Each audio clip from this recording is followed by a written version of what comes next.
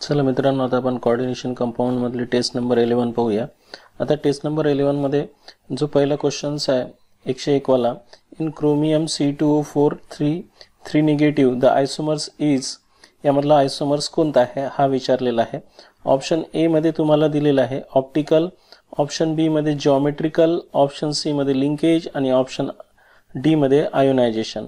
सांगायच्यातनी हा कोणता आयसोमर्स दाखवल, तर आपल्याला माहिती आहे की हा कोणत्या टाइपचा आयसोमर्स आहे। पहिल्यांदा पहा, हे सेंट्रल मेटल एटम आहे आणि 2-3 बायडेंटेड लिगँड्स आहे अटॅच, आणि या टाइपचा जर कॉम्प्लेक्स असेल तर नॅचरली हा फक्त ऑप्टिकल आयसोमेरिझम दाखवतो, आणि म्हणून याचा करेक्ट आन्सर कोणता आहे, ए।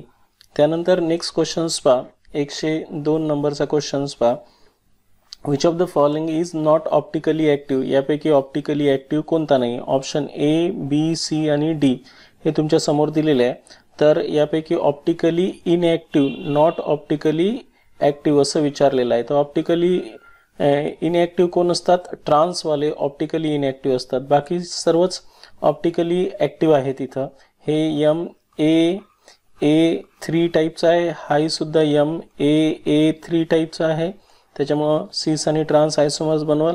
आणि सिसमध्ये तर A2B2 या टाईपचा कॉम्प्लेक्स सुद्धा सिस आणि ट्रान्स दाखवतो। फक्त आणि फक्त ट्रान्सवाला जो असतो त्याच्यामध्ये प्लेन ऑफ सिमेट्री असते, आणि म्हणून तो ऑप्टिकल आयसोमेरिझम दाखवत नाही, म्हणून याचं करेक्ट आन्सर आहे ए। त्यानंतर नेक्स्ट पहा, number of geometrical आयसोमर्स shown by the octahedral complexes of the type, किती टाईपचे ऑक्टाहेड्रल कॉम्प्लेक्सेस हे जॉमेट्रिकल आयसोमर्स दाखवतील।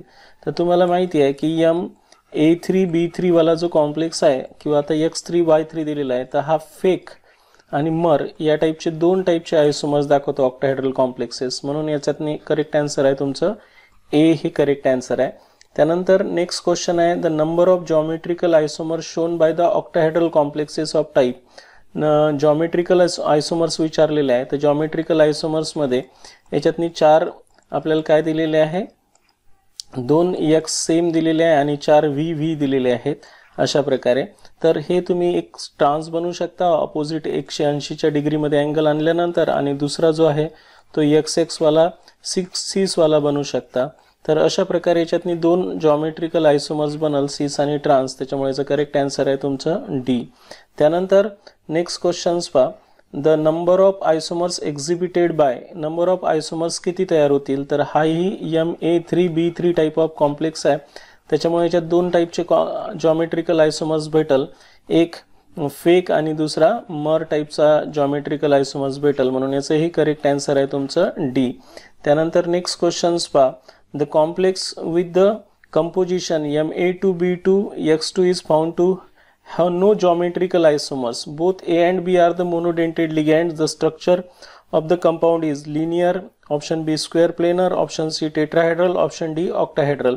सर्वांना माहिती आहे की स्क्वेअर प्लेनर कॉम्प्लेक्स हे जॉमेट्रिकल आयसोमर्स दाखवतात, स्क्वेअर प्लेनर असेल आणि दुसरा कोणता असेल, ऑक्टाहेड्रल असेल, ऑक्टाहेड्रल। तर आता इथे स्क्वेअर प्लेनर ची पॉसिबिलिटी नाही आहे, त्याच्यामुळे MA2B2 हा जो लिगँड्स हा कॉम्प्लेक्स आहे हा टेट्राहेड्रल कॉम्प्लेक्स आहे, आणि टेट्राहेड्रल कॉम्प्लेक्समध्ये जॉमेट्रिकल आयसोमर्स भेटत नाही, कोऑर्डिनेशन नंबर 4 असणार आहे, म्हणून याचा आन्सर आहे सी। त्यानंतर नेक्स्ट क्वेश्चन्स पहा, फेक अँड मर आयसोमर्स इज पॉसिबल इन, यामध्ये फेक आणि मर आयसोमर्स कोणातनी पॉसिबल आहे हे पाहून घेऊ आपण। फेक आणि मरसाठी तुम्हाला सांगितलं होतं MA3B3 असा कॉम्प्लेक्स पाहायचा आहे आपल्याला, तर असा कॉम्प्लेक्स कोणता आहे या 4 पैकी पहा, ABCD पैकी, तर इथे तुम्हाला हे 3 दिसते, म्हणून याचं करेक्ट आन्सर कोणता आहे, सी, म्हणून हे याचं करेक्ट आन्सर आहे। त्यानंतर नेक्स्ट पहा, the geometrical आयसोमर्स in complex compound is exhibited bye, geometrical आयसोमर्स in complex compound is exhibited bye a square planar and tetrahedral complex, option बी आहे square planar and octahedral complex, option C आहे tetrahedral and octahedral complex, option D आहे square planar tetrahedral and octahedral complex. तर geometrical आयसोमर जे असतात ते फक्त आणि फक्त स्क्वेअर प्लेनर आणि ऑक्टाहेड्रल कॉम्प्लेक्सेसच दाखवतात, म्हणून याचं करेक्ट आन्सर आहे तुमचं बी हे करेक्ट आन्सर आहे। त्यानंतर नेक्स्ट पहा, out of the following which will not shows geometrical आयसोमर्स, यापैकी कोणता हा जॉमेट्रिकल आयसोमर्स दाखवणार नाही असं विचारलं गेलेलं आहे। तर पहिला कॉम्प्लेक्स पहा MA5B असा आहे, दुसरा आहे MA2B2 त्यानंतर तिसरा आहे तुमचा MAA2B2 आणि नेक्स्ट आहे तुमचा MA4B2. तर यापैकी 1 2 3 हे जॉमेट्रिकल आयसोमर्स दाखवाल, हाच वाला तुमचा जॉमेट्रिकल आयसोमर्स दाखवणार नाही, म्हणून याचा करेक्ट आन्सर आहे ए. त्यानंतर नेक्स्ट पहा 110 geometrical आयसोमर्स is shown by tetrahedral, octahedral, square planar both B and C. तर तुम्हाला माहिती आहे जॉमेट्रिकल आयसोमर्स ऑक्टाहेड्रल बी दाखवते आणि स्क्वेअर प्लेनरही दाखवते, म्हणून याचा करेक्ट आन्सर कोणता आहे तुमचं डी हे करेक्ट आन्सर आहे. ठीक आहे.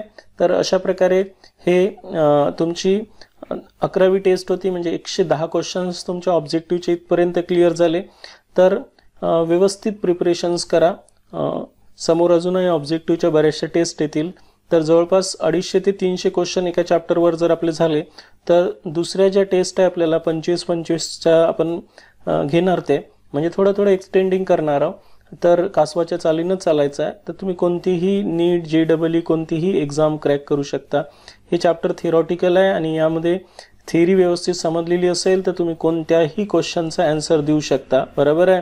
ज्यांना प्रॉब्लेम खूप काही फास्ट जमत नाही, प्रॉब्लेम अतिशय सोपे असतात, मी समजावून सांगतोच, पण ज्यांना जमत नाही त्यांनी थिअरॉटिकल चॅप्टरवर खूप भर द्यायचा आहे, म्हणजे ज्याच्यामधले आपले मार्क गेलेच नाही पाहिजे. थँक्यू.